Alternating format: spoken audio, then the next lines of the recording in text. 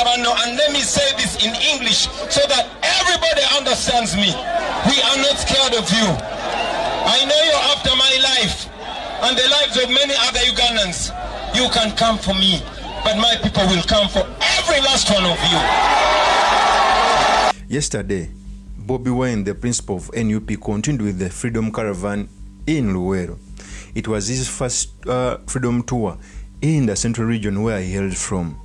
I keep on telling people that this freedom tour was announced by Bobi Wine with an aim of awakening the masses so that they can rise up to the dictatorship which is currently holding power in Uganda. We all know that this dictatorship led by General MUSeveni has been in power since 1986. So in this episode, I've come to talk about the freedom tour which was in LUWEERO and the highlights which took place during that day. But before I do this, I want to let you know that if you're new to this channel, please subscribe. And if you're watching this video from a different platform, please head on to YouTube, type in Sura Mawagali. There is a lot of content of this nature. If geopolitics and economics is what you want, this will be definitely the right channel for you to subscribe to.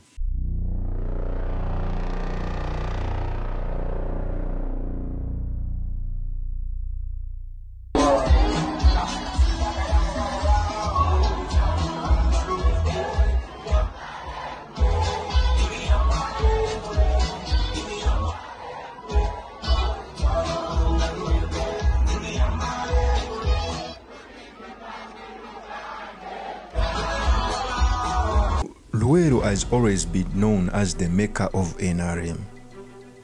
Those people who don't know about Mecca, Mecca is a hollow city of the Islamic community. In fact, it houses a house known as a Kaaba in which Muslims go to make a pilgrimage. Mecca is so centered in Islamic state because it was built by the father of faith, Ibrahim. Ibrahim is a father of faith both in Christianity and Islam. So, since 1986, LUWEERO has been the bedrock of NRM. In fact, for the past almost 35 years, LUWEERO has been represented by NRM. Members of parliament, not until 2021 when Robert Kyagulanyi Ssentamu ran as the president and brought the shift. Okay? In fact, in the book written by General MUSeveni known as Towing the Mustard Seed, he keeps on telling people that when the UNLF came to fight the rebel movement in LUWEERO, they found them in LUWEERO, and LUWEERO was a determinant to bringing this government in power.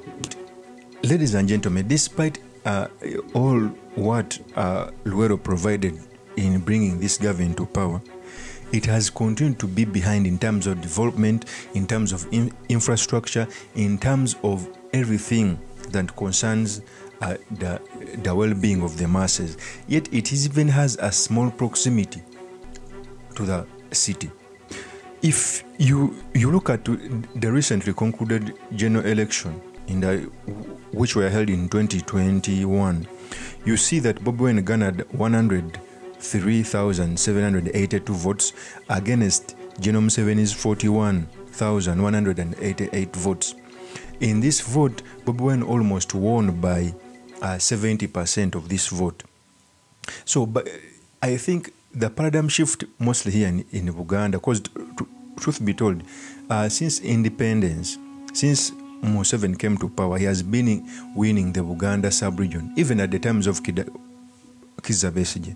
In fact, Kizza Besigye was winning Kampala when you look at the support he had in Uganda. He was winning in Kampala and maybe some parts of Wakiso. But even as far as Wakiso, NRM has been getting a very good representative.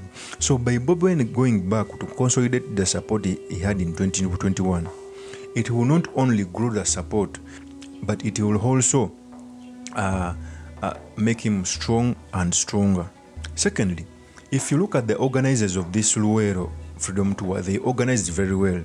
In fact, they anticipated very many people who eventually came. That's why they put barriers. And ladies and gentlemen, Bobi Wine made one of the most fiery speeches. So these freedom tours will help a lot in terms of mobilization, in terms of building the opposition juggernaut that will help us transition from the military regime, to a civilian government. 3. When you look at LUWEERO, I think this was the first time when LUWEERO is fully represented in parliament and in a local government by the NUP party or by the opposition. This has never been happened. LUWEERO has been sidelined for a very long time. I keep on telling people that this is a right track for Robert Kyagulanyi Ssentamu to buttress his support, but also continue fighting for the political space and for the civil liberties and constitutionalism in this country. Of course, that's my opinion. You can also tell me what you think by commenting on this video. Thank you very much for listening in. If this is your first time on this YouTube channel, I implore you to subscribe, like, and comment so that I can be motivated to do more of such videos. I'm going to leave you with a full speech of the NUP principal Robert Kyagulanyi as he was in LUWEERO. See you on another one. Wetusisinkanye wano mu Buganda olwaleero nsanyuse nnyo okubalaba. Njagala okubalamusa mu linnya ly'Abannayuganda bonna gye tubadde tutabaalira ennaku eziyise. Naye nga sirina kye nnaayogedde baganda bange, njagala okusooka okussa ekitiibwa mu linnya era ne mu memole y'abataata baffe ne bamama abo abatokomoka nga Museveni ajja mu buyinza, abo abaazikibwa mu ntaana ezitamanyiddwa, abatamanyiddwako mayitire. Njagala nnyo okussa ekitiibwa mu abo abaafa wakati wa 8 ne 86 nga Museveni agezaako okufuuka pulezidenti. Abalala bangi nnyo. Njagala okussa ekitiibwa mu Olivia Lutaaya, omwana omuwala, maama w'obwana obuwala obuto, ali mu kkomera paka olwaleero awatali musango kubanga yanyiiza Museveni ng'awagidde Kyagulanyi. Njagala okussa ekitiibwa mu muganda waffe Kalanzi, muganda waffe Jamusiigi, muganda waffe Machete Yasini n'abalala bangi abali mu makomera olwaleero nga tewali musango. Njogera bino mu linnya lyammwe, ne bwe muba temumpulira mmanyi nti emyoyo gyammwe gisima obubaka bwentuusa eri baganda baffe. Museveni akagenderere nga mwe muli ne kitaffe omugenzi Andrew Lutakome Kayiira. Tukyabajjukira, tubalowoozaako era tubaagala. Ndi musanyufu nno nti olwaleero lwe nsoose okufuna omukisa okuva mu kulonda okwogera nammwe. Tubadde tutambula mu bitundu bingi naye nsanyuse tindi mu kwogera nammwe baganda bannange. Bitundu bingi naye nsanyuse tindi mu kwogera nammwe baganda bannange. Ndi musanyufu nti bino bye njogera mbyogera mu lulimi lwammwe lwe mutegeera obulungi mwe baganda ba kuno. Ndi musanyufu kubanga Mandela yagamba oba oyagala okwogera n'obwongo bw'omuntu yogera olulimi lw'ategeera, naye bw'oba oyagala okwogera n'omwoyo gwe yogera olulimi lw'abajjajjabe. Ndi musanyufu nti njogera nammwe abaana ba Nakalama, mwe abaana ba Kintu, mwe abazzukulu ba Nnambi. Kaseera kano mu byafaayo kinkakatako okubabulira amazima, kitukakatako okugambagana amazima baganda bange. Kinkakatako okubatunula mu maaso ne mbabulira ekituufu nga bwe kiri mu abaana ba Nnambi, kubanga simanyi nti tunafuna ebiseera bingi oba emikisa mingi okwogera bino ebigambo. Njogera nammwe nga baganda bange, njogera nammwe ng'abooluganda, njogera nammwe ng'abazzukulu ba Kintu, era njagala bino bye mbagamba mubibuulirize, mubirikodinge, ate mubitambuze mubituuse ku bonna bonna besobole kubeera nabo olwaleero. Eno tuwa yatandikira Mbalala Mwankole. Bwe twavaayo ne tugenda e Fort Poto mu Tooro, bwe twavaayo ne tugenda e Kasese mu Lwenzoli mu Bakonzo, bwe twavaayo ne tudda e Kabaale mu Bakiga, bwe twavaayo ne tudda e Mayuge mu Busoga, bwe twavuddeyo ne tugenda e Busia mu Bukedi, era bwe twavuddeyo ne tugenda e Mbaale mu Bagisu. Olunaku lwajjo twabadde Lira mu Lango. Mwenna bazze mulaba ebigenda mu maaso, mwalabye engeri gye batwaniriza, mwalabye engeri gye baniriza obubaka obw'enkyukakyuka, obubaka obw'okwenunula.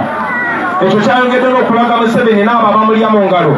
nti bye boogera byabwewusa nti enkyukakyuka bajagala mu Buganda bokka. Mwalabye eggwanga lyonna lyonna kye ligamba. Naye nnyina essanyu mbategeeza nti eggwanga lyonna kati lyegasse n'ekigendererwa kimu kyakugoba Museveni ne babbi banne. Olunaku lwa leero njogera gye muli n'ensirisuwa nti Museveni n'obutiitiizi bwe bananzikiriza okutabaala eggwanga okutuuka mu bitundu eby'enjawulo. Mujjukira nti nga twakatandika okutambula eggwanga bayitamu n'omusajja we omufere gwe bayita Kulaije ne batandika okuteekawo ebiwaanyi bya bbomu nga bbomu ezo baziteeka mu Kampala na Bakiso n'ebitundu bya Uganda eby'enjawulo. Naye ate okutwalizaamu abantu ba Buganda mwe mwaleeta Museveni bakiŋŋambye nga n'abamu bakinnangira ti mwe Abaganda mwe mwaleeta Museveni ate nga bambulira mazima. Naye tebakomyawo ne baŋŋamba ate era mwe Abaganda yemma Museveni basinze okukozesa okulemera mu buyinza ng'anyigiriza bannammwe. Wadde tuli wano Bulemeezi basebe ne bannyabo, njagala okwogera n'Abaganda bonna mu buli ssaza lya Buganda yonna. Njagala okwogera n'Abaganda abali e Buddu ewa Mama Matayasi Mpuuga. Njagala okwogera n'Abaganda abali e Buluuli, Abaganda abali e Busiro. Njagala okwogera n'Abaganda abali mu Busujju. Njagala okwogera n'Abaganda abali e Butambala ewa Mwanga Kivumbi. Njagala buno obubaka butuuke ku Baganda abali e Buvuma ku Lukalu ne mu Bizinga. Njagala okwogera n'Abaganda abali e Buwenkula, Abaganda abali e Kabula. Njagala okwogera n'Abaganda abali e Kooki ewa jjajjange Sida Essentamu gye yeebase. Njagala okwogera n'Abaganda abali e Kyaggwe Namboze gy'ava. Njagala okwogera n'Abaganda abali e Mawogola. Buno obubaka njagala okusindikira Abaganda abali e Mawokota jjajjange Walakira gye yeebase. Njagala buno obubaka mbusindikira Abaganda abali e Ssese mu Bizinga. Njagala okwogera n'Abaganda abali e Singo ab'Embogo gye tusibuka jjajjange Kayira gy'atudde e Mugulu. Njagala buno obubaka bugende eri Abaganda abali e Kyaddondo gye mpangalira. Njagala buno obubaka butuuke eri Abaganda abali e Gomba kitange gye yeebase. Njagala okwogera n'Abaganda bonna mu Buganda. Mbamanyi nti mugoberera era muwuliriza. Nsaba buno obubaka bubatuukeko Baganda bange mwenna. Ate bwe nasala amagezi nga bwe ngenda okusala amagezi nga Kibanda okubatuukako njagala kugenda mu maaso bino ebigambo nga mbibagamba nga bwe mbigambe bannayuganda abalala bonna paka bwe mulikula amaaso bino ebigambo ne tubijja mu bigambo ne tubiteeka mu bikolwa. Baganda bannange yeffe twaleeta Museveni naye bwanyigirika anyigiriza buli muntu. N'olwensonga ekitukakatako nga bwe twakulembera mu kaweefube w'okuleeta Nakyemalira Museveni kitukakatako era tulina ebbanja mu Uganda okulembera kaweefube ow'okutwala Museveni. Mu mwezi gwa Desemba 1980 waliwo okulonda wano. Okulonda okwo kwali wakati wa Dr. Paul Kawanga Semogerere ne Dr. Milton Obote ne bakandidate abalala abatono. Mwabo mwe mwali ne Museveni. In fact Museveni ye yali Katumba oye owa 1980. Teyafuna yadde 2% ey'akalulu. Naye okulonda lwaggwa n'agamba tibamubbye akalulu era n'atandika olutalo.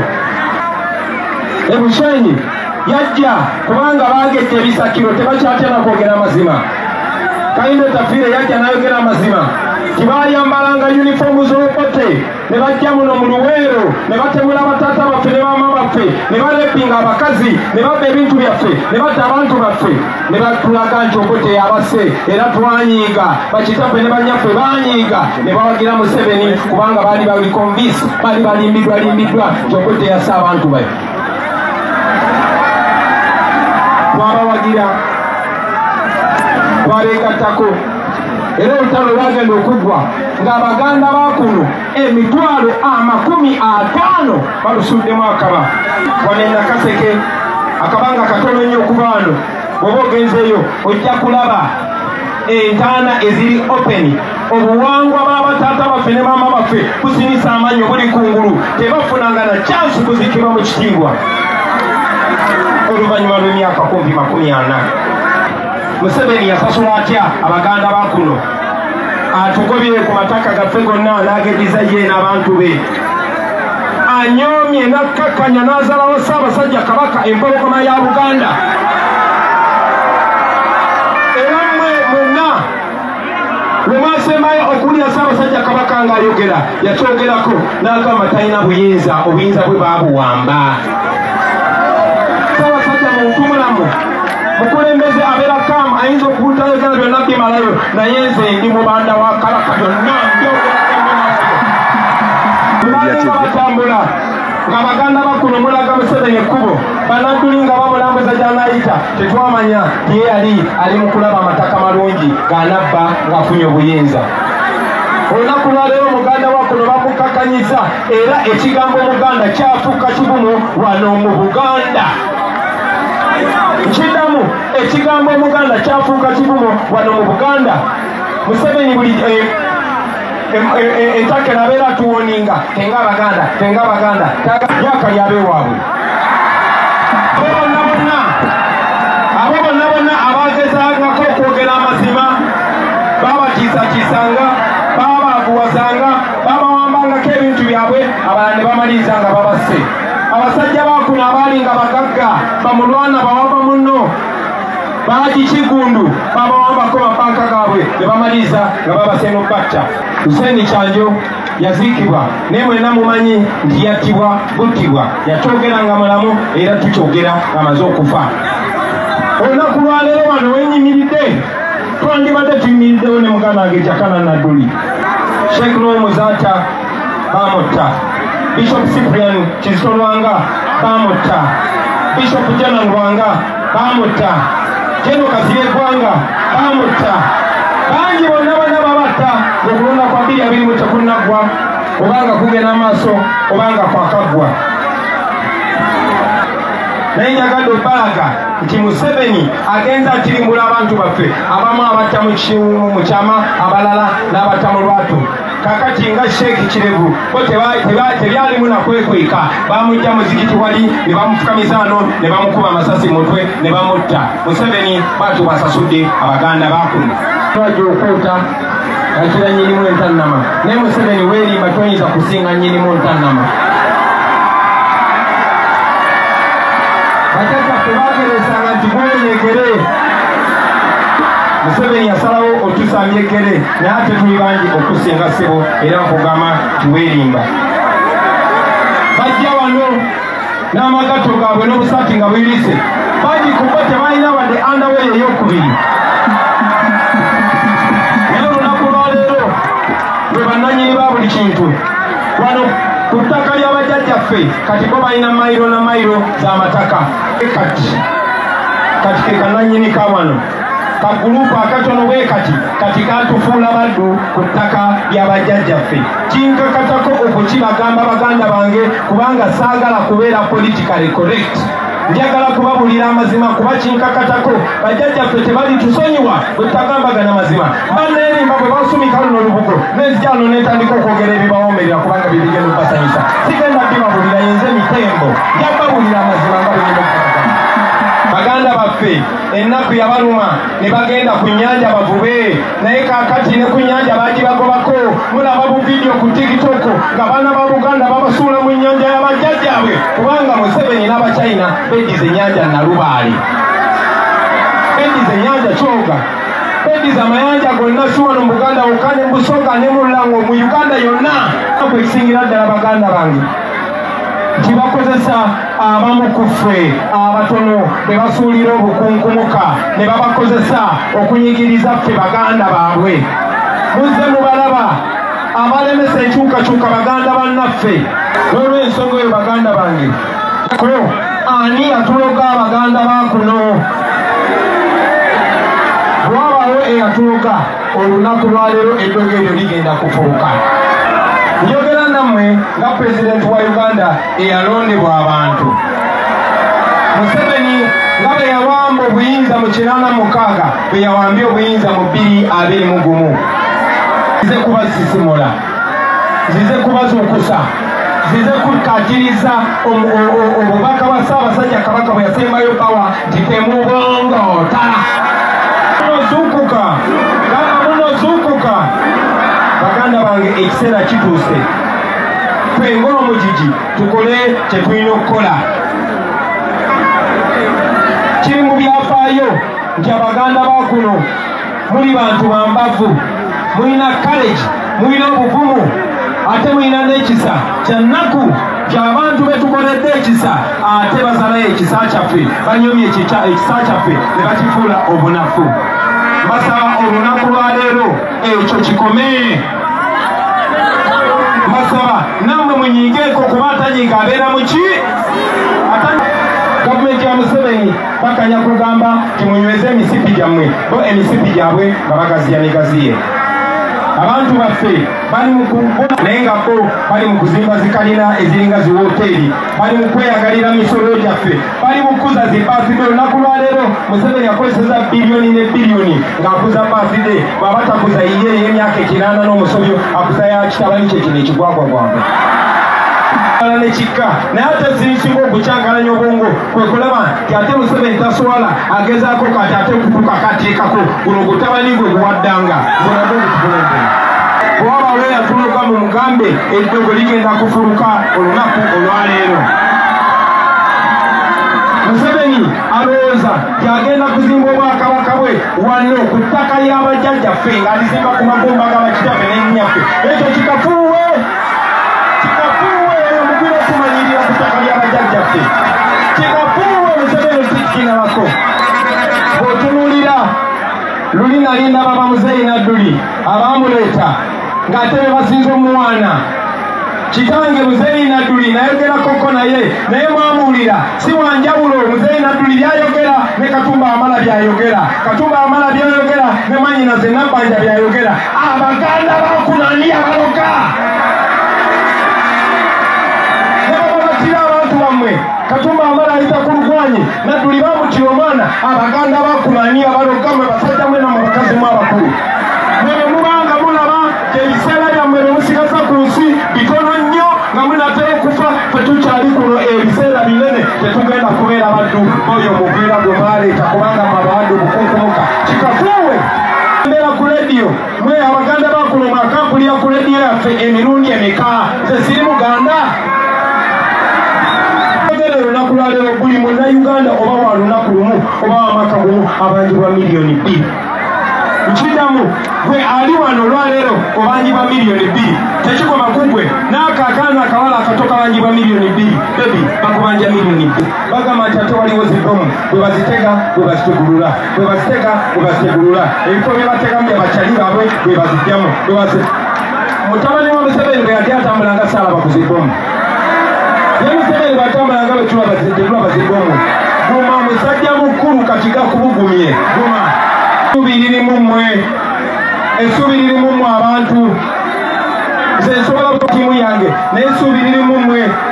Essuubi teriri mu makooti, essuubi teriri mu bano ba MP bakina meeya baani. Essuubi lirimu mmwe. Muzeemu mulaba tinaabakulembeze be mulonda abamu amanyi obbagula eitha ne basiika oba ne bakyukira ddala ne batandika kuwagira ebyo bikyamu. Sajja omu omugezi Malcolm X yatugamba nti nobody can make you a slave without your permission. Tewali asobola kufuula muddu we okujjako gwe ng'omwadde olukusa. Mbasaba temubawa lukusa. Kabaka wa Buganda naye Museveni weeringa akalu ka Buganda kadda toyinza kasobola nkikula ino. Ate sirina buyinza Buganda muntu yenna kweranako mu ngeri yonna yonna gy'asobola okwetagululako abatemu bano. The violence is not our option. It is just imposed on us by our oppressors. Fe tuli non-violent. Era I'm preaching a non-violent. Era mbagamba mbeere baddembe. Naye ekiseera kigenda kutuuka nga sikyalina moral authority kubagaana kwerwanako mu ngeri gye musobola kwerwanako. Okubategeeza nti abo abapoliisi n'abasirikale bwe mulaba nabo banyigirizibwa. Era byenjogera babiwulira. Era abatono abantuukirira bagamba Bobi tulina mmwe mutulwanirire kubanga ebiseera ebimu babakubana nnyo musobole okunyiigamu ekyabwe naye mukyaganya okwekyawa. Abantu ba Buganda yemwe muli ku soosi yemwe muli ku kyoto.